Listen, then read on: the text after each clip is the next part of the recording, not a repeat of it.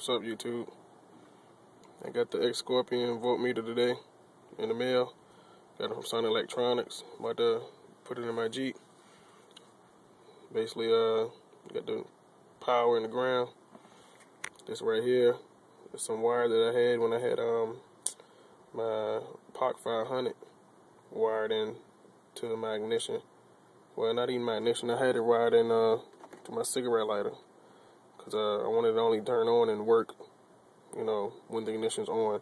And that's basically how this is going to work, because I don't want to wire it anywhere directly to the batteries or the amps, because what's going to happen is going to constantly be on.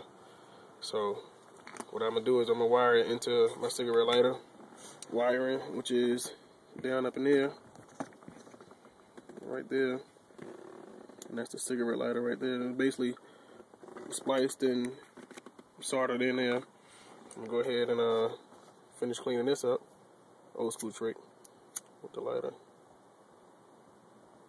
Hopefully it don't catch on fire, but it's all good.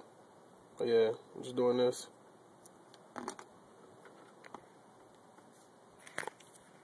And let's see here.